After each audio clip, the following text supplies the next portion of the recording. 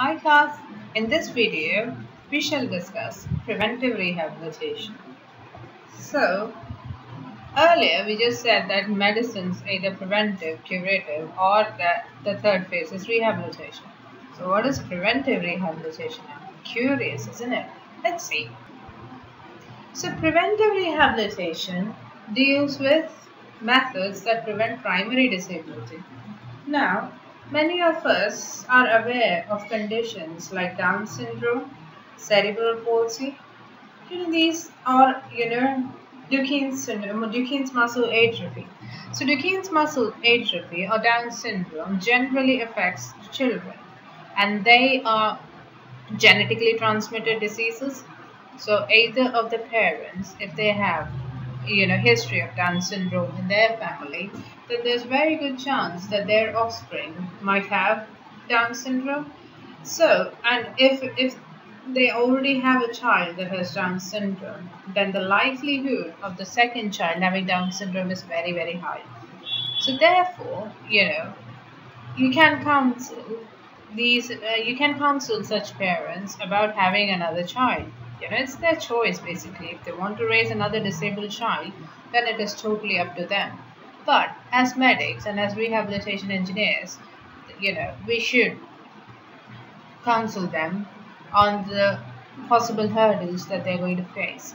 So a child is precious for everyone. I'm not saying that like a person with a disabled child is any different from a able child, but the sacrifices an individual makes in order to bring such child up is very, very high. So the parents should be mentally prepared on what they're going to face, because after the child comes to this world, the parents should you know should not regret their decision of having the child, right? So you need to you have to counsel them, and then you have to make them aware of what is the economic impact of having such a child going to be on them, whether they are willing to cope up with all the mental stress, and so on. So advance in medicine has you've got various techniques to detect DMD or Down syndrome at a very, very early age. So it has reduced the number of cases with Down syndrome, but it has reduced the number of cases. Also, advances in medicine has reduced the mortality rate. Earlier, a person with brain injury or a spinal cord injury wouldn't survive longer. But now, with our modern day, technological advances in medicine, and I'm very proud to say that as biomedical engineers, we have contributed to this development tremendously. The survival rate of a person who has had a fatal brain injury or a nasty spinal cord injury is very, very high these days. However, these people, they'll be disabled, they'll be paralyzed, and they'll have reduced function.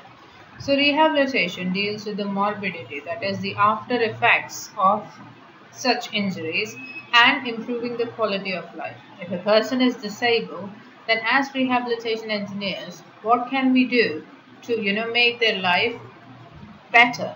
Also, what can we do to prevent them from getting further disabled? So that is preventive rehabilitation. So the level of prevention is, there are primary prevention, secondary prevention, and tertiary prevention. So a healthcare system that attempts to prevent illness is a preventive healthcare, and the one that nurses an individual to an optimal health is called as therapeutic healthcare. You might be asked 2 more questions to differentiate between the two. So this is the difference. So level of prevention is basically primary, secondary, and tertiary. So primary prevention is similar to preventive medicine, and it is the measure taken before the onset of any disease. It is designed to promote good health and improve the quality of life. For example, vaccination and immunization, right? So you have children who have BCG vaccines and polio drops and what is the other one? Vaccine, chicken pox, typhoid, and so on. Right? We as adults have had shots of hepatitis as well. So these are like preventive medicine or preventive rehabilitation, because you are like trying to prevent a person from being disabled. Polio drops, like if you don't give it, a person, if he or she is affected with poliomyelitis, then they become severely disabled. So vaccination is primary prevention. Secondary prevention is to arrest the progression of the disease when it is still asymptomatic, like when you know that you have made a diagnosis and you know that there are chances that this particular person might end up with further complications if not treated as soon as possible, then that is secondary prevention.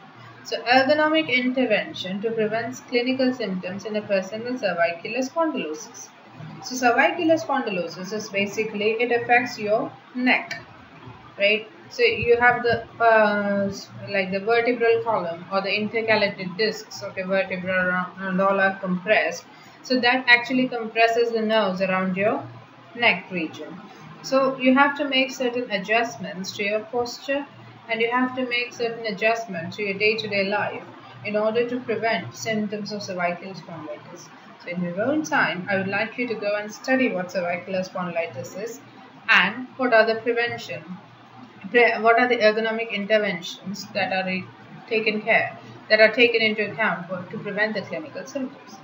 Now, tertiary prevention is the measures taken to minimize the consequences or impact of a disease or injury once it becomes clinically manifested. For example, a person who's on the bed, who's like in the bed for the rest of his life, or is seated on the wheelchair, so they can have issues with pressure sores. So, a paraplegic or a tetraplegic person who's wheelchair bound will often have issues with pressure sore. I mean, you and I have problems sitting in one place for more than 5 minutes, right? Forget about an hour of class. 5 minutes reading. I mean, this video has been fairly long, and I'm sure by the end of it, you guys are just wondering when is this gonna end, right? So you and I have problems with watching 7 minutes of video. Imagine a person with tetraplegia or paraplegia who has to sit in a wheelchair for the rest of their life. So they'll have pressure sore issues, and you have to like do clinical manifestation to prevent this pressure sores from progressing further. So that's all we have for this video. I shall see you in the next one. Thank you very much.